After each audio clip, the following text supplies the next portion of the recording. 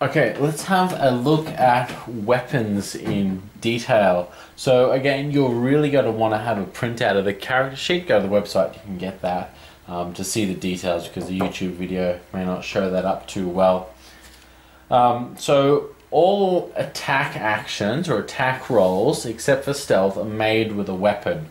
So your mind can be used for analytical attacks, or your psychic limbs is like a melee, grapples and things. But then you got purchase weapons, which can be guns or all swords and things like that as well.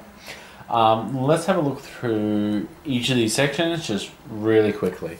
So the first thing here, that's where you put your name, the rifle, pistol, what have you.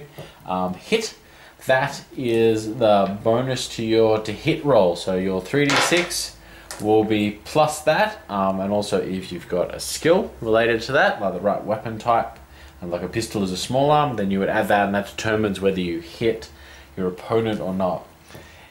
End damage is your endurance damage. That's whenever you hit your opponent, that you automatically do that much endurance damage. Crit damage, that's how much attribute damage you do with a critical hit, and you score critical hits by spending 6s, strong hits, on those, and that's how you kill people, by doing attribute damage there. Range, so that's the range increment of your weapon. So we went through that in the attack roll video. So that's measured in increments. So let's say your range 3, so that would be 3, then 3, then 3, then 3. Your first increment, no penalties, but then -2, then -4, then -6 to your attack rolls.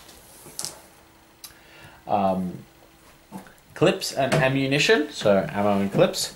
So ammo is the amount of shots that you've got before you need to reload, and clips is the amount of reloads that you can do.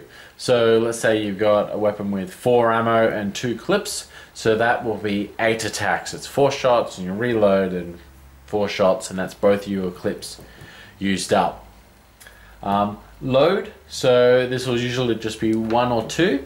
This is the amount of recovery actions here need to be spent to draw your weapon, or to reload your weapon, or to unjam your weapon. So if you've got a pistol and it's load 1, so you've got 2 actions per turn, you spend your first action to draw it, and then your second action you can shoot it. Whereas like a load 2 rifle, for your turn you would spend both of your actions drawing your weapon, then you would shoot, and then it would take you 2 actions to reload it.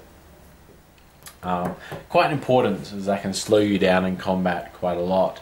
Then in rate of fire, we covered this again in the attack roll video. So that can give you additional dice to your attack roll, so you can roll more than just your base 3. Also, that you'll find in the book, most ammo is calculated off your rate of fire. So let's say your rate of fire 2, and your amount of ammo you get is rate of fire times 2, so that would have 4. You can see that in the book.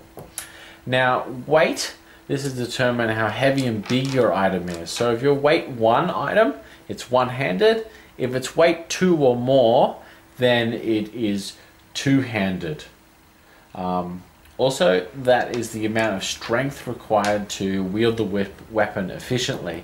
If your weight is higher than your strength, then you will become overburdened. So each thing is added up individually, not combined. So if you've got 2 items of weight 2, it's not weight 4, it's weight 2, and you've got a strength of 1, and a weight 2 weapon, then that would give you -1 to your defense, which is what overburden does. Type and variations. So your weapon type determines what actions you can perform.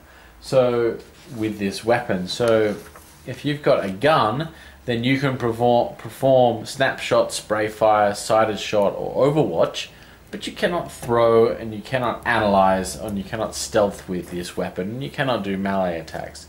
Whereas if a weapon is melee type, then you can perform from this category. And all those details are in the book.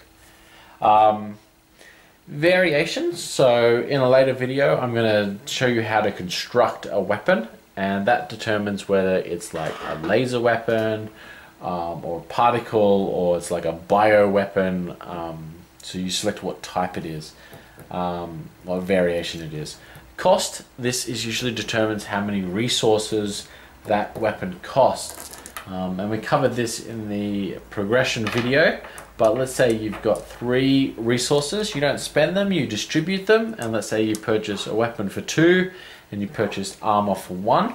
You lose your weapon. You do not lose these 2, you can merely just redistribute them to a new weapon, or you can shake it up. That's the amount of upkeep your weapon costs. Some weapons will cost a spare time point. And they don't require resources at all, they just require a roll to acquire. And that's often like a small cheap pistol or something like that.